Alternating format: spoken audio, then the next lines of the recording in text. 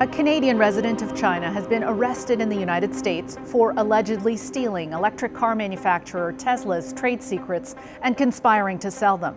Prosecutors did not name the U.S.-based company, but said it acquired a Canada-based manufacturer of battery assembly lines in 2019.